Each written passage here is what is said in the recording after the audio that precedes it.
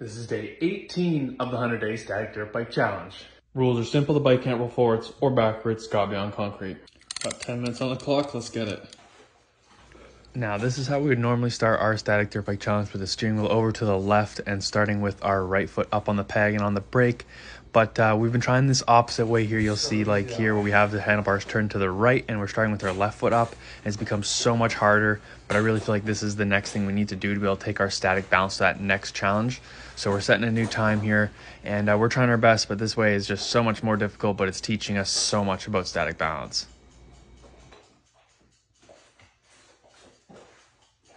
Heck yeah. Well, see you guys tomorrow for day 19.